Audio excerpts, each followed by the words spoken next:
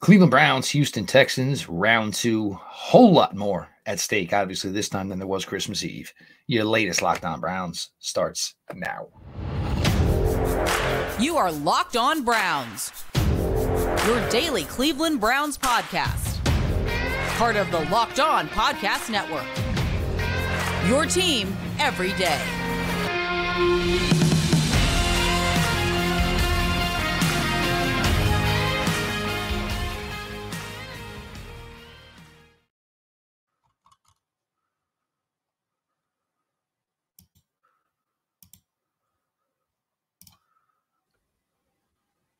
Welcome back, my friends, to the show that never ends, your daily delivery of all things Dog Pound LGB on the LOB, the Locked On Browns podcast, brought to you by the Locked On Podcast Network, your team every day. Your host, Jeff Lloyd. We are joined today by the OBR's Pete Smith. Obviously going to start to crank it up here a little bit as we get deeper into Browns Texans round 2. Appreciate everybody who makes Locked On Browns their first listen every single day. For the everyday crowd, you need to join them. And the best way to do that is subscribe to Locked On Browns YouTube channel. The show is always available, always free, wherever you get your podcasts. Today's episode is brought to you by Jase Medical. Empower yourself when you purchase a Jase case by providing you with a personal supply of 5 antibiotics that treat 50+ infections. Get yours today at jasemedical.com. Use the code LOCKEDON to get $20 off your order. That's JASE medical.com. As I said, the OBR's Pete Smith in the house. Browns back to business today, although a light practice. Some key players still not back to practice yet. We'll monitor that, obviously, as the week goes. You know, the Browns practice Wednesday, Thursday, whatever they're going to do Friday morning before they jump on the plane, obviously take it out to Houston, Texas. Pete, you know, you look at this now, and now obviously we know the truth of it. You know, the Browns were going to went Thursday to Thursday. They're going to go Thursday to Thursday, Friday, Saturday before they play again. So a significant amount of this roster, the core of this roster, most important players of this roster, you're talking almost 15, 16 days of rest here for these guys. Some other guys, it could be longer if they do return for this game.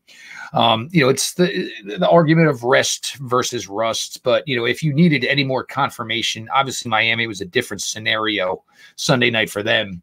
But you didn't want to be in a position where you were trying to add 3 edge rushers 3 or 4 days before a playoff game. Yeah, look, I mean, the idea that, you know, you're worried about the Browns losing momentum and all that, it would be, I think there was an argument maybe for that 2020 team if they were in this situation because they hadn't been there before. They didn't have guys that had sort of experienced this. But also, you weren't allowed to have the camaraderie back in 2020 that you really are now, but go ahead. True. But partly because you had the bye week 5, and partly because of the journey it took to get here. I don't worry about this team not being focused or any of that stuff. I also think, you know, listening to the team and the way they're talking, I think they know how to practice to get to a point where they are ready, that they can do what they need to do to make sure they are prepared, that they were able to stay sharp in addition to getting healthier. But the benefits to me outweigh any potential risk. We don't know what the layoff did for Joel Bitonio's knee or Myles Garrett's shoulder, but it didn't make him worse. And that in itself is advantageous. You've got a number of guys who should be ready to go. I mean, today you see a lot of guys on DNPs and stuff. Their walkthroughs. So there's no reason to push them to do anything. Obviously the big question is going to be, you know, Dustin Hopkins, probably not this week, and Grant Delpit maybe this week. Which surprised me. I figured they'd open the window regardless. One, because it just allows him to practice. And then unless the rule is different in the playoffs, I don't think it is. It's 3 weeks.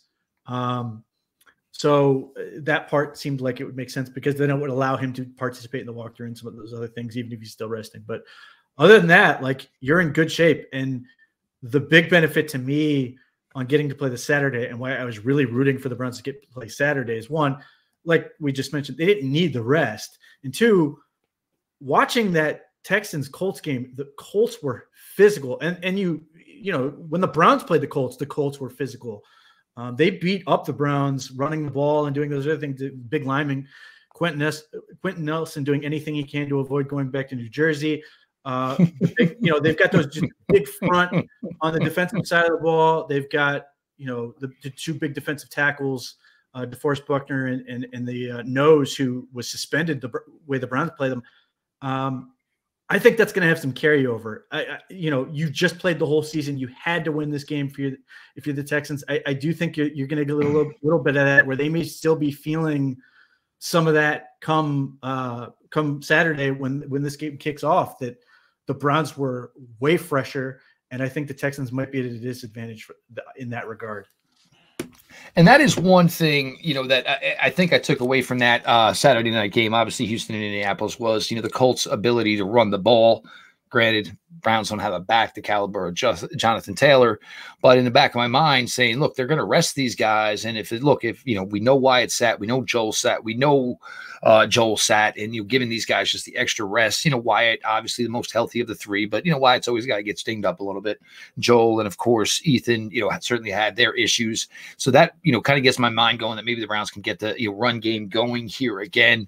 Another thing, with Cedric Tillman, and obviously the concussion protocol, it certainly wasn't a terrible time for David Bell to go out and give his best showing as a pro to this point, because it's truly all hands on deck, and obviously the 1-0 mantra and all of this stuff, that's where the rest, as much as, it made for a snoozer, obviously Sunday to watch this Browns team play the Bengals.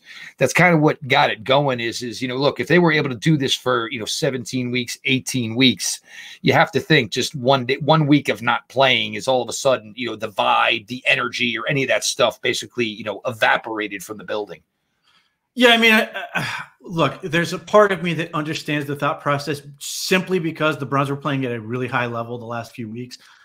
But some of that is also a product of who they were playing the Texans, missing guys, playing a Jets team. And granted, I'm still impressed by what they were able to do against that defense, but a Jets team that was looking forward to vacation as opposed to the postseason.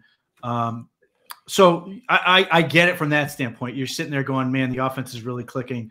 I want to keep this thing going. The defense is playing really well, but I don't sit there and worry. And if the Browns lose this game, I won't sit here going, man, they should have played that week. I think this was the only choice for them, and it was the right choice in the moment for what they need to do. And I think it will pay dividends, but it's not something where I think I don't think you can go back and criticize this decision and say this was the wrong choice for what this team was. This is one of those ones where it's like, paying your mortgage, paying your insurance, as opposed to going out for a night on the time. You're not going to say, oh, well, maybe, we didn't show up because, we rested our guys. And seeing it, obviously, what some other teams went through, obviously Pittsburgh had no choice, but you're going to go into this game now and you're going to go play Buffalo Bills without TJ.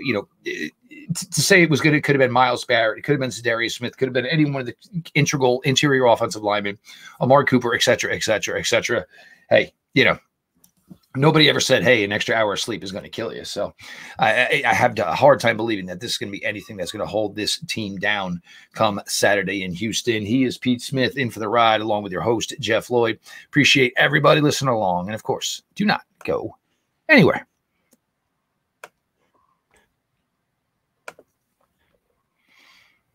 I know we come to sports to escape from some of the crazy realities of real life, but can we just talk for a minute about preparing for real life? According to the FDA, pharmacies are running out of antibiotics like amoxicillin right in the middle of the worst flu season in over a decade. It's scary. I can't imagine a more helpless feeling than if me, my daughters, we weren't able to get the medicine we needed when we're sick due to supply chain issues. Thankfully, we'll be okay because of Jase Medical. The Jase case is a pack of 5 different antibiotics to treat a long list of bacterial illnesses, including UTIs, respiratory infections, sinusitis, skin infections, among others. This stuff could happen to any of us. Visit jasemedical.com and complete your physician encounter. It will be reviewed by a board-certified physician, and your medications will be dispensed by a licensed pharmacy at a fraction of the regular cost.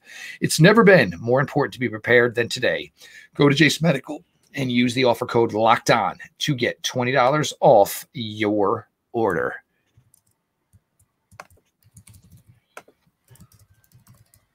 PrizePicks is the largest daily fantasy sports platform in North America. We're the easiest, most exciting way to play DFS. It's just you against the numbers. Instead of battling thousands of other players, including pros and sharks, you pick more than or less than on a 2 to 6 player stat projection, and you can watch the winnings roll in. If you want to play alongside some of PrizePicks' favorite players like rapper Meek Mill and comedian Andrew Schwartz, you can now find community plays under the promos tab of the app to view entries from some of the biggest names in the PrizePicks community each and every week.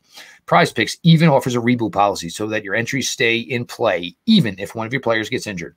For football and basketball games, if you have a player who exits the game in the first half and does not return in the second, that player is rebooted. PrizePicks is the only daily fantasy sports platform with an injury insurance policy. I will get you your Browns PrizePicks lineup on your pregame show, but go to prizepicks.com/LockedOnNFL and use the code LockedOnNFL for a first deposit match up to $100. Again, go to prizepicks.com/LockedOnNFL and use code LockedOnNFL for a first deposit match up to $100.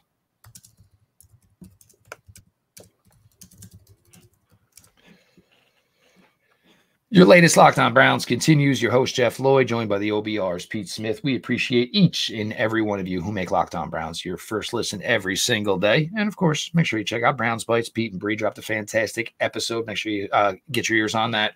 Of course, you want to be part of the everyday crowd? Very, very simple. Subscribe to Locked On Browns YouTube channel. Show is always available, always free, wherever you get your podcasts. Now, obviously, Pete, we saw this offense obviously just walk into Houston, and from the very first play, 53 yards, and then basically the offensive onslaught was on. Even when they had tried to shut it down and had to refire up the car, they were able to do so. But obviously, the Browns didn't have any semblance of a running game that day. We're not exactly sure what exactly Amari Cooper can give in this game. You should have Elijah Moore back. David Njoku obviously should be as fresh as he's been in weeks. Is it realistic, Pete, to think that this offense is basically going to go back in there and basically just turn to the wall and basically the light switch, turn this party back on? Well, the success rate is to be determined, but the style in which they played, they may not have a choice because the fact of the matter is the Texans are going to be better. Will Anderson is on track to play this week. He missed the first time. Jonathan Greenard, we don't know. That's the one to keep an eye on. Both players did not practice today, but go ahead, Pete. Yes. But the thing that has not changed is the Texans still have awful safeties. And in that game, they lost one of their starters. They lost Jimmy Ward in that game. Yep. He's on injured reserve. And they don't have a Ronnie Hickman sitting out there waiting to come in and dominate. They're vulnerable there. Their corners, Steven Nelson came up a little gimpy before going back in the game, but their corners are fine. They've got guys that can compete, but those safeties were a liability in the last matchup. So the Texans may be in really good shape to defend the run again. You'd like to hope the Browns can find some of the rhythm they did against the Jets. There were plays in the first matchup where you could be like, if they just do this or that, or if this one player makes a block, there was more there. That could certainly help. But I do think you may have to see a whole lot of the passing game. The other part of that is, even though the Texans can talk themselves into, well, we're going to have all these guys back, things will be different if we do, we play a lot of the same defense. It's really hard to take away the bruising and scarring of 265 yards from Amari Cooper. Like, that isn't going to go away. I don't know how they can literally roll out and go, yeah, we're just going to pretend that didn't happen and not change anything. So whether they maybe have an initial plan where they want to try to play it straight up like they did the first time, and then if Amari starts looking like he's going to take off, they have to switch to something. That is something to bear in mind, because if they do, then Elijah Moore or David Njoku could have a bigger game than they had the first one. And Njoku played well in the first one. It's just he didn't go for 265 yards. Well, and that's the thing. And, and it not in no way disrespecting Amari Cooper anyway whatsoever. A lot of those routes could have been ran and could have been caught by Elijah Moore in that game as well. But Houston, who had been a team extremely successful against the run last 2 weeks, obviously the Colt game the week before that, struggling against defending the run. We're going to throw week 18 out for the Browns, obviously much more successful running the ball against the New York Jets, a thing that surprised, yes, both you and I, that they ran the ball as well as they did. And you just hope you can get something out of it. I mean, the first time I think was 1.7, 1.8 yards per carry, whatever it was. And granted, they didn't really care at that point because Joe Flacco was so white hot. You would have been a fool to actually call a running play at that point. With Pierre Strong, a back injury, we'll see. They're doing everything they can. They got to get Kareem about as fresh as they can. But, I'm not asking for a lot, Pete, and I don't need 5 yards per carry and stuff we were accustomed to in years past.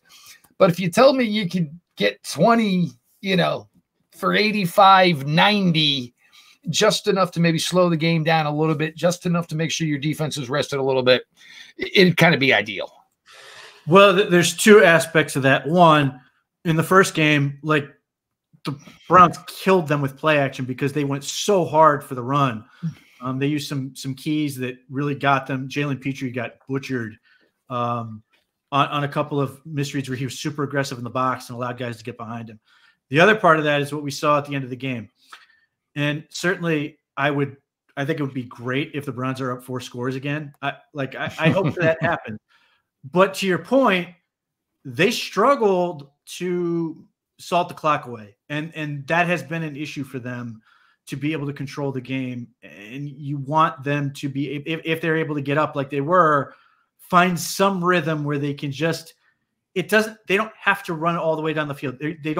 They're not going to get, the Nick Chubb 4-minute offense where the Browns in 2020 came into the fourth quarter with a lead and the game was over. He was like Mariano Rivera, but you do need to at least get a couple first downs before you punt it. You do need to be able to get more than 90 seconds off the clock before you give it back to the other team.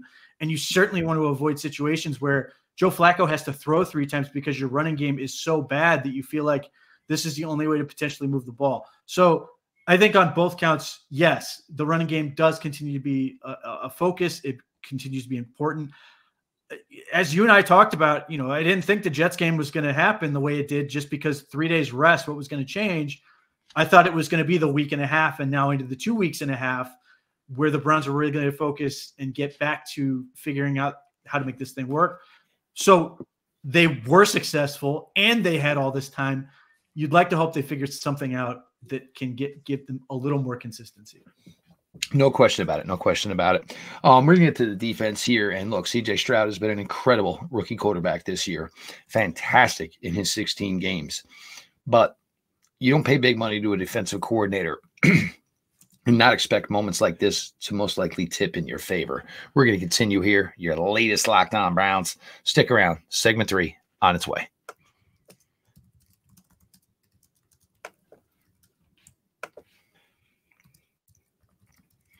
This show is sponsored by BetterHelp. Around New Year's, we get obsessed with how to change ourselves instead of just expanding on what we're already doing right.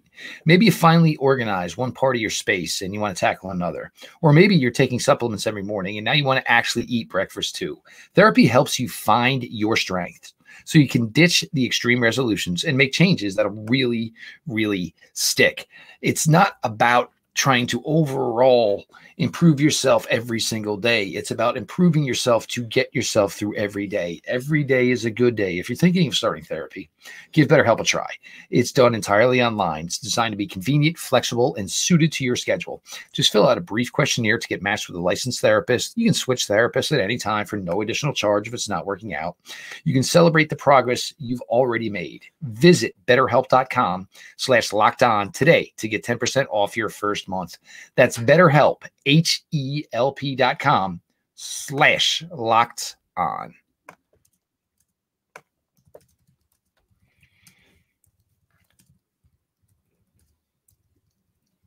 Closing it out here, your latest Locked On Browns, your host, Jeff Lloyd, joined by the OBR's Pete Smith. Appreciate everybody who makes Locked On Browns their first listen every single day. you want to be in the everyday crowd. This is certainly the week, and hopefully the weeks to come, that you're finally going to get that right by subscribing to Locked On Browns YouTube channel. Show is always available, always free, wherever you get your podcasts.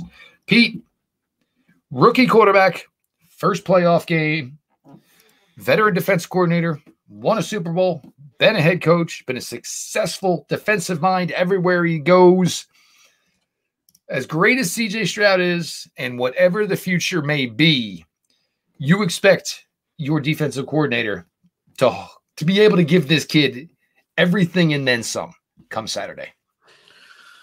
Yeah, I mean, my expectation is just going to be super aggressive with pass rush and blitzing and try to heat him up as much as possible. Not only because they want to speed up his clock, but because they don't want to get into a situation where this looks like him playing against Georgia, where he's, galloping around the field and throwing the ball 60 yards effortlessly because he has the time.